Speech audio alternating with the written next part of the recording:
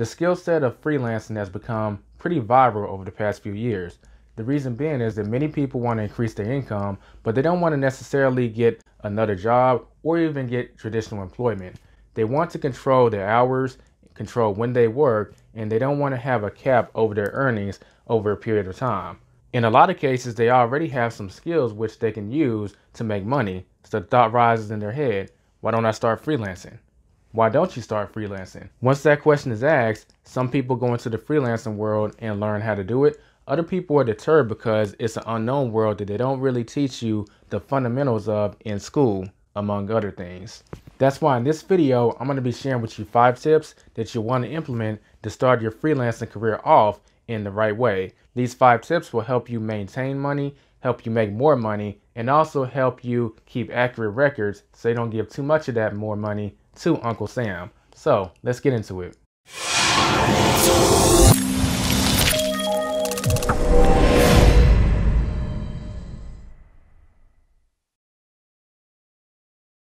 What's up, everyone? On this channel, we talk about ways to make money online, and we specifically talk about financial problems that are plaguing young adults. That's why in this video, we're going to be talking about freelancing, because whether we realize it or not, a lot of us are in the freelancing world and we may not even know it. Do you have ways of making money outside of a traditional job? If you do, chances are you might be a freelancer. With the exception of if you're selling a product, if you're selling some kind of service, you're already in the freelancing world and you may not even know it. And there may be some things that you're doing that are actually detracting from your progress, or some things that you could be doing to speed up your progress towards your financial goals. And as someone who makes around $2,000 per month just freelancing part-time, this is separate from financial anatomy. I scaled freelancing back so I could focus on financial anatomy, but I still make around $2,000 per month freelancing as a video editor, social media manager, and occasionally website designer. So I'm going to share with you those 5 tips so that you can get started on the right track freelancing so that you can make the most money possible that you're capable of making. Tip number 1 is to actually find your trade. So freelancing is a skill set, but it still requires you to have some kind of trade that you're offering. In order for you to efficiently find a trade, you need to know what talents that you have to offer society as an individual. There's basically 6 talents that people exhibit in this financial world. Those talents are boldness, technology, creativity, health and wellness, attention to detail, and sociality. If you want to start freelancing, you need to take one of those talents which you just naturally have and mold it into a skill set. But if you can actually mold 2 of them into a skill set, that's even better.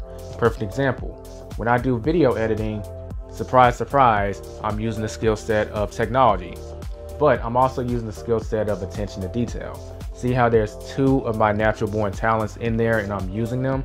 You want to find out what those talents are and then find something that's going to fit those talents.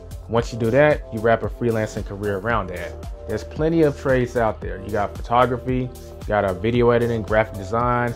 If you're skilled with that lawnmower, you could mow lawns. I would be here for days if I mentioned all the trades that you could acquire, but you do need a trade in order to start freelancing. It usually takes between 30 to 90 days to officially own the craft of a trade and learn it. And some of them may actually take a year if you're looking into something like plumbing or being an electrician, something like that, where you need to go to a trade school.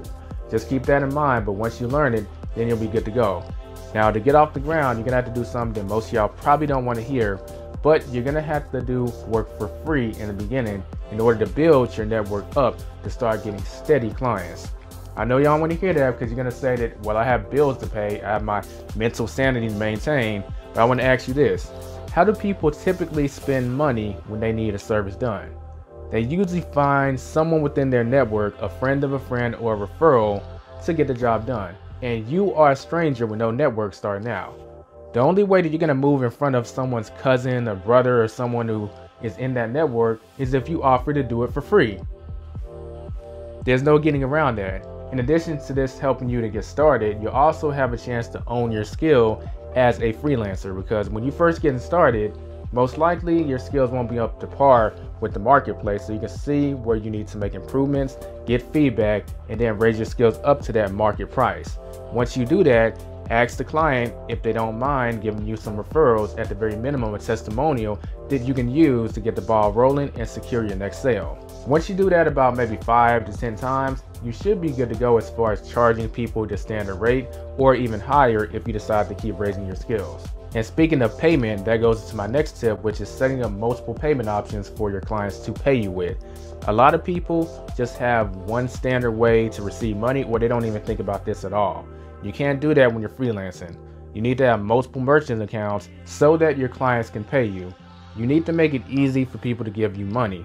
Let's say if you just have one means of accepting payment, but there's some kind of issue going on with that account.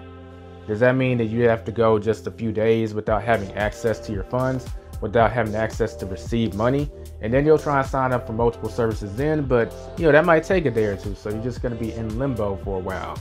Just think ahead of the game and sign up for multiple services.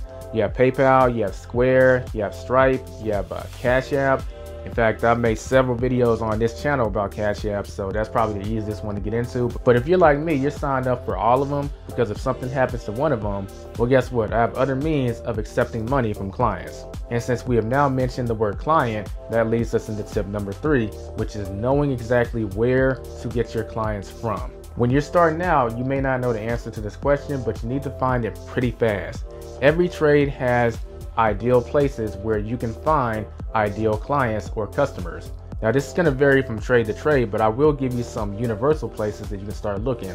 If you are making money on a computer, or your skill set is more digitally based, you might want to consider using Fiverr or Upwork, Guru.com or Freelance.com to find clients that can use your services. If your trade is more so offline, like let's say you got skills with that lawnmower, or you're a photographer, something like that, then you might want to consider going to networking events and just mingling with people there. Explain what services you have to offer, and you'll be surprised how many clients that you'll bump into at these places. And even if you don't bump into someone who needs your service, they may know someone needs your service, and they can act as the connecting bridge. This is one of the main ways that I built my clientele up, because I'm going to be honest, I never really went the Fiverr Upwork way. I always got my clients directly from the marketplace. Another thing I did back in the day was I went to the Chamber of Commerce and I promoted myself there. The way the Chamber of Commerce is set up in most cities is you go there, and there's always some kind of a weekly or monthly meeting where you get up, give like a 30-second to a minute pitch on what service that you're offering, and then you can bump into people who probably need that service. That's something that happens on a regular basis, so you should probably be there pretty frequently, because it's just a place where you can find clients or find people that can connect you to clients. And for those of you that are making money online and you use Fiverr, Upwork, I would say that you shouldn't dismiss doing this either. You should probably be doing both the Fiverr stuff, the Upwork stuff, and doing what I mentioned as far as networking events and Chamber of Commerce, in addition to other places you might meet people that could be potential clients. The fourth freelancing tip that we're going to talk about is probably the most important one in a sense, if you ask me, and that's to make referrals easy.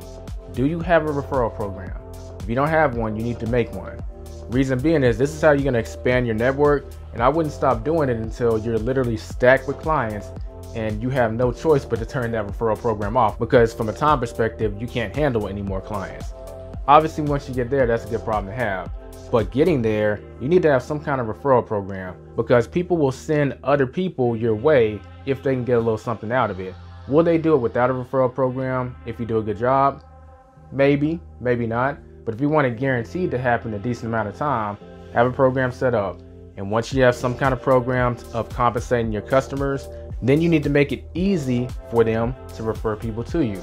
Now, I know some of y'all are not going to like this, but this is where having a website, or at the very minimum a web page, is going to do wonders for you. If you don't want to design the website, just hire someone to do it for you off of Fiverr. I mean, there's plenty of website tools nowadays like Wix or Squarespace that you can use.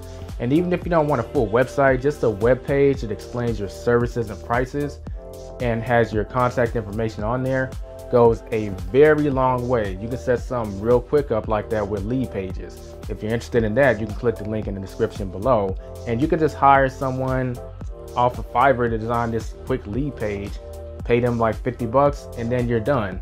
It's done. You now have this page set up that can help referrals come in at a fairly decent pace. The main reason I bring this up is the lack of having this established is the reason why people stop referring others to you. Because if it's hard for them, they think it takes too much energy, they won't do it. I'm going to give you a great example of this. One of your clients wants to refer you to one of their friends. So as they're talking about you over the phone, their friend is asking them, well, what about this and what about that and that and that.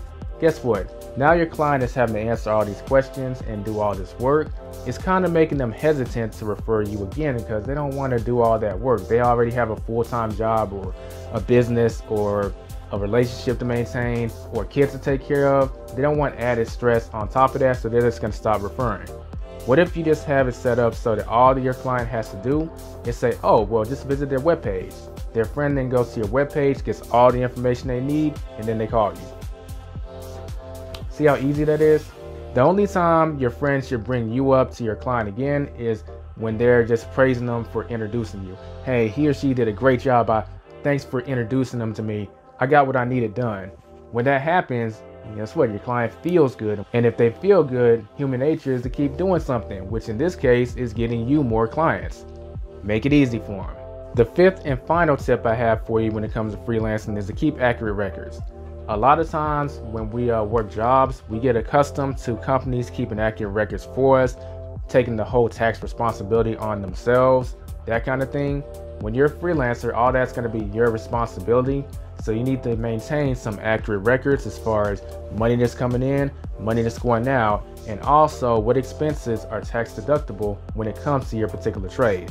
Now, I'm not a tax advisor, so you can take this with a grain of salt, but I am someone that's been freelancing for the past 5 years. So take everything I'm saying with a grain of salt, but it also comes from experience. Now, when it comes to maintaining records, I personally use Stride. They're a system that I can input all my expenses in, and they actually let me know as I'm going throughout the year how much I'm probably going to owe in taxes based on the estimate. But they're not the only game in town. There's also QuickBooks Self-Employed, as well as some other services you can use to maintain accurate records. I'll leave links to these in the description below, but just make sure you do have your bases covered, and don't stop learning about potential deductions that you can use in your field. Remember, if you don't do this, you're going to get hit with a pretty big tax bill at the end of the year, and there's no reason for that to happen because there are some deductions that you're going to be able to utilize in your field, no matter what it is. Every trade has deductions that you can use. You need to educate yourself about that so that you don't pay the bulk of your money to Uncle Sam. And speaking of giving money to Uncle Sam, I do have a bonus tip for you, which is kind of an honorable mention, but a darn good one. But if you're going to be freelancing full time and you're not going to go back to a job scenario, you do need to start planning for retirement in some form. And one thing that's perfect for self-employed individuals, because if you're going to be freelancing full time, you're going to be self-employed, you might want to look into opening a SEP IRA. Reason being is you can make contributions to that SEP IRA that are tax deductible, and that's something that can lower your taxable bill at the end of the year while investing in your retirement at the same time. Not going to go into heavy detail on that here because I've done a video on a SEP IRA that you can check out by clicking the link in the description or in the pinned comment or in the card right now. With that being said, I've given you, well, 6 tips on freelancing. I know I said it was 5, but we did throw in an honorable mention. You can count that as an additional tip if you want. But we've talked about freelancing, and you should be well equipped to go ahead and get out there and take control of your financial destiny. So that does it for this video. If you have any questions or comments or stories, leave them below. I read every single comment and also respond to everyone. I'll be sure to answer any questions you have about freelancing, and I will catch y'all in the next video. Don't forget to subscribe if you're new, hit that bell notification if you want to be notified when another video drops, and hit that thumbs up button if you found value in this video. I'll catch you in the next video. Be safe, be profitable.